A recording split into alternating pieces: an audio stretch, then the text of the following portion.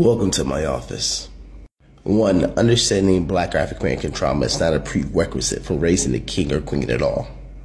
The fact of the matter is holding on to said traumas was stopping a lot of us from achieving our dreams. What trauma does is leave you in fear.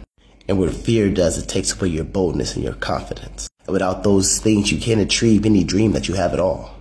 It wasn't until I left Detroit and moved to the South and got a Caucasian wife that a lot of my dreams became reality. You see, fresh perspective can lead to so much insight.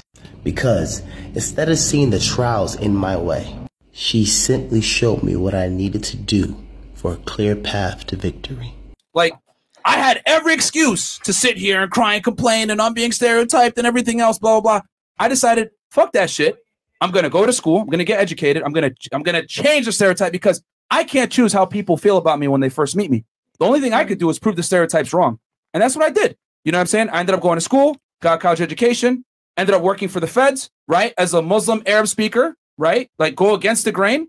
And I proved the stereotypes wrong. And it is what it is. So it's your choice whether you're going to sit there and cry and say, the man is oppressing me. Yeah. Or you're going to go against the grain, destroy the stereotypes, and become a better version of yourself.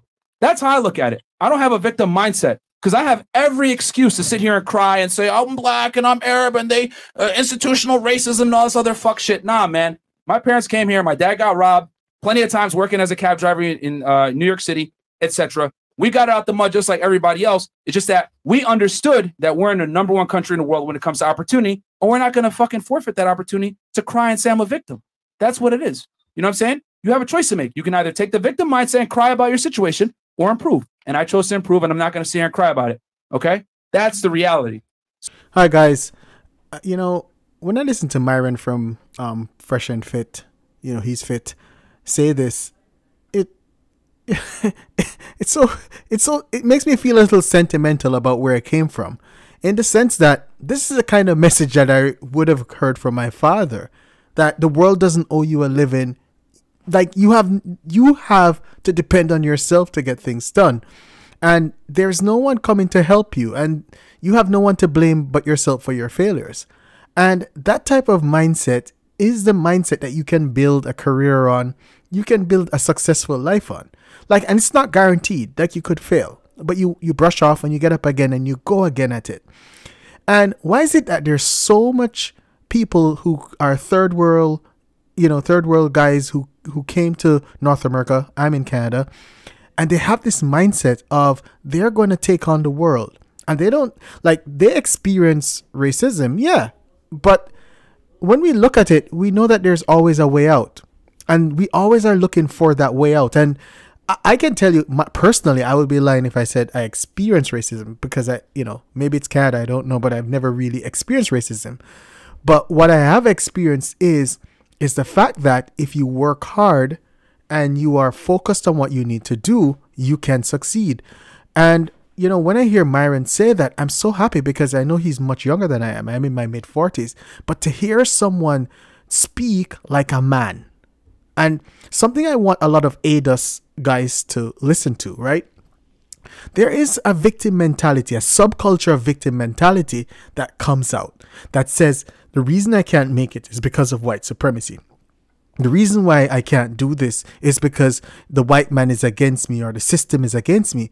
I won't lie to you, that's sounding like a loser. Because the fact of the matter that you have Black billionaires, you have Black millionaires, it means there is a way. And, you know, one of the things as immigrants, I can tell you what's the weird thing about an immigrant. An immigrant lives in a country, like a third world country, like Jamaica, where I came from, and you see poverty. You see dire poverty. You see places where people don't have proper water to drink. You see places where children don't have money to go to school. You see a place where, like right now, with us having a lot of restrictions, what we're seeing now is some children have not been to school in maybe a year and a half, and they don't have the electronic equipment to go to school. So they have missed a year and a half or 20 months of schooling. And when people see that, hey, you go to the first world, there is free or subsidized schooling, up to K through 12, And once you have you graduate high school, there is so much opportunities out there for you. People wonder, like, why are people not taking up these opportunities? But what it is there is a mindset that needs to be defeated. And that's why I keep putting this chart up, and I'll continue to put it up. People who are not native, what do they call them, the diaspora, actually out earn the people who are native. And so why is it that native blacks do not earn as much as immigrant blacks? And I said before, it's not because these immigrants are just so enterprising and all that. No, it's because they are red pilled. They have seen dire poverty. They have seen, you see, people look at things in two different ways, and they need to look at it in this way. They have seen where a country is mismanaged, completely mismanaged, that basic systems, basic functions, sewage, all that stuff does not work. So they understand that when they go to a country with sewage working, internet availability, there's an opportunity to get a job, even at a minimum wage. When they see that, they see opportunity, and they go at it. And sometimes, yes, they will. Some of them may experience racism, but that's not going to deter them from trying to advance. They're always going to be looking a way to advance themselves, and that type of abominable spirit is what causes them to move into the middle class so quickly. And it's something that I hope a lot of other people start to see, because I can tell you, you can sit in your different communities, diaspora communities, and when they stand in the diaspora communities, they feel proud of themselves because they have made it. And everyone talks about, oh, my son is going to college, my daughter just got accepted to this other school or whatever. And when they're there and they're doing that, you don't hear a defeated people. You hear a set of people that have figured out how to maneuver themselves in this system. And then when they see people who have been here for years not know how to maneuver themselves in the system, sometimes they tend not to understand. I think I'm understanding why. Because there's a lot of groupthink. And, one thing it is, I don't think a lot of immigrants move into the hood because they try to stay away from the hood, because they understand that within the hood, there is a groupthink that tells people that you are less than, you are a victim, and that you can't make it. And once you have that mindset, you are destined for failure.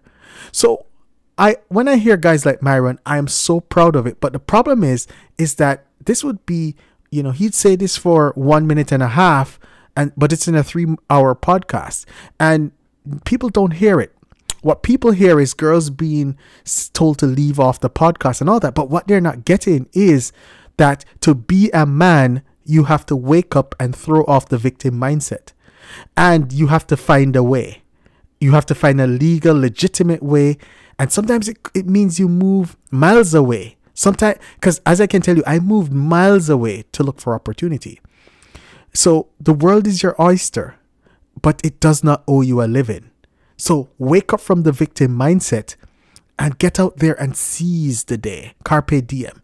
And that what that means is you look for opportunities. You look to go back to school. You look to, do well at your job. You look to improve yourself. And it is you who needs to do it. No one else can. And you can't sit on a couch and do it. So the important thing and the important message is level up. Thanks.